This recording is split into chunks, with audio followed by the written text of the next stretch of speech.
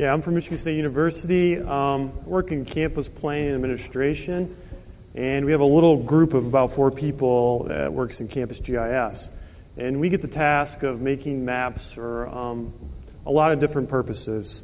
Things like crime mapping, mapping some of the utilities, just-in-time reporting. And the most recent thing that we got the task of doing was creating a map for environmental stewardship. So I'm going to present our latest API that we're actually using the Esri ArcGIS API with Flex.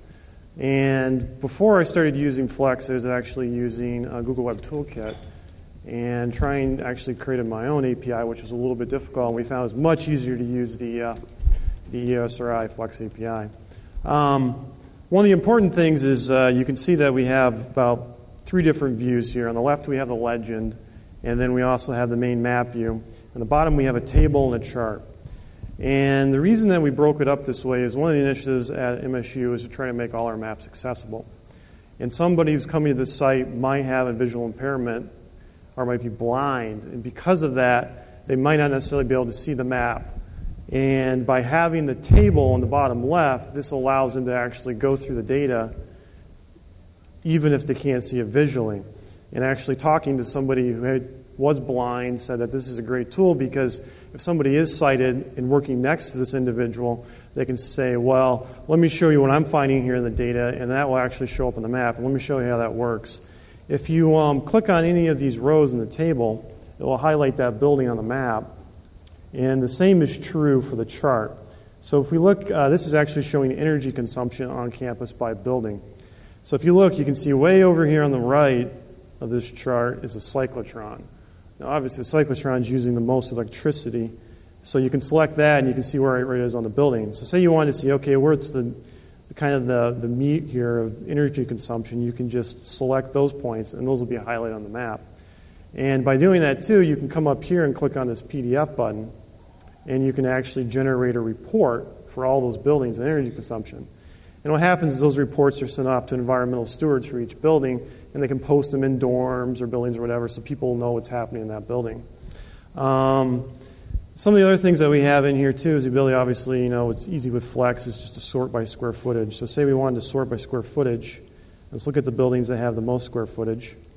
And then if we go ahead and clear the buildings that are currently highlighted, what will happen is if we just go and select, say, these top 6 or 7 buildings, now we can see where those are located on the campus. Some of the other tools that we have built in here is the ability to do theming by color for the choropleth map. And as you've probably seen these, as you look familiar, these are from the Color Brewer. So we have all these built-in color schemes. You can quickly just hit that, hit OK, and it'll apply that color scheme to the map. Another tool that we have is the ability to actually set your own classification schemes. And this is similar to ArcGIS Desktop, where you can go in, you can change it to, say, a quantile. And it'll show you how many are in that class for each one of those schemes. And then you can also go through and manually create your own.